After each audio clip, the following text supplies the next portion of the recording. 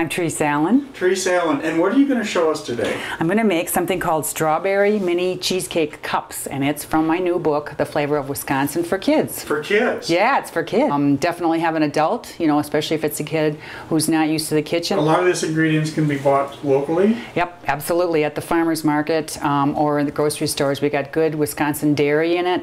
We have some cream cheese, some heavy cream. We'll have strawberries from the farmer's market. We have some great strawberries, and honey from the farmer's market. We have a little bit of an orange, and that's not from the farmer's market. Well, for any recipe, whether you're an adult or kids, you want to start by having everything set up so that when you start to cook, you got everything in front of you. So what we're setting up here is a pot of boiling water. We're going to use that to help cook the cheesecakes. They're kind of like a custard, so that's going to help them cook, and we'll tell you about that later. Okay. And we want to set up a pan with 4. You can do this with 6. I'm going to do 4, so we have nice, good-sized helpings today. I'm going to make cheesecake. Now, cheesecake you think of as a dessert, but this is actually an unsweetened cheesecake, so it's something that you can have for breakfast if you like, with fruit on top. Or you could add a little sugar to it and make it a dessert also, though there will be a little bit of sugar in the, or honey in the topping with the fruit. So we're going to start. Cheesecake is not always sweet. No, doesn't have to be always sweet. It's actually kind of a custard, because if you think about making a custard, like say for a quiche, and you have cream and egg and it sets, that's exactly the same thing that happens with the cheesecake, only you have cheese in there too. And in this case, it's cream cheese. So we have 1 8-ounce package of cream cheese, and it's softened, so it's at room temperature. Okay. And then we're going to take about, let's see, we're going to take a half a cup of heavy cream. And add that, and we're going to take about a teaspoon of vanilla extract. There we go. It's about a teaspoon. About a teaspoon, yeah.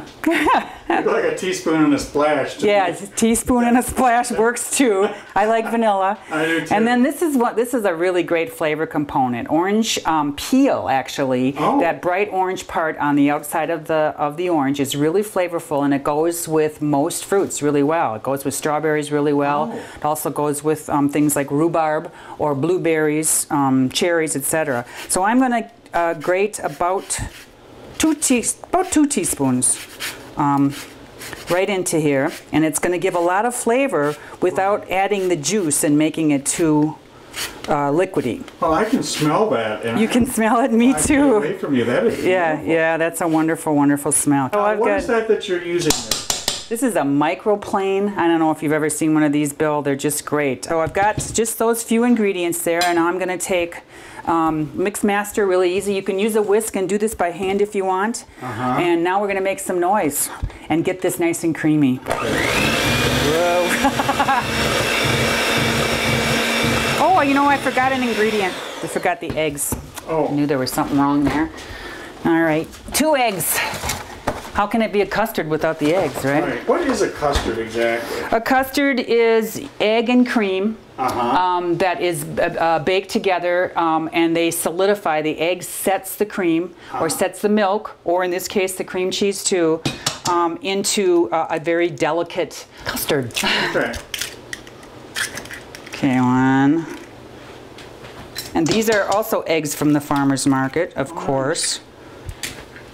So a custard is usually egg and milk product. Yes. Gotcha. You can make a dessert custard. You can make a quiche, that's a custard. Okay. This cheesecake is a custard. Okay. Or custard-like. See how quickly it becomes very smooth. And you do want to whip a little bit of air into it, but it doesn't have to get fluffy, just smooth. This is a fun part for kids, I think. I don't know, I always wanted to be the one who got to use the beaters. Okay, I am going to scrape this down. All right, and then I'm going to spoon it into my custard cups, or just pour it. Can you see that all right there? Yep. I'm going to go about halfway to 3/4 up. It's going to puff a little bit when it's in the oven, but then it's going to drop back down again.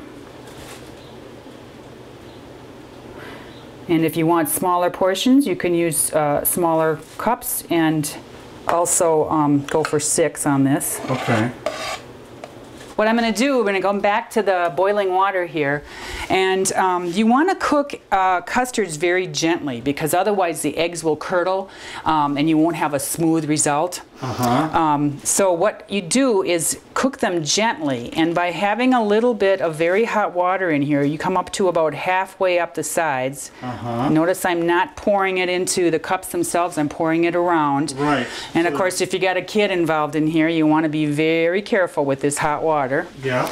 And I'm going to cover it with some aluminum foil. So I'm putting a lid on here, and what it's going to do, it's going to create a gentle heat in here. Rather than cooking very directly, it's going to cook at about 325, and these will take, probably about 15 to 20 minutes, depending upon. That's it. Okay, so it's in the oven. It'll go for that 15 or 20 minutes, just until it's kind of set, and then I turn the oven off.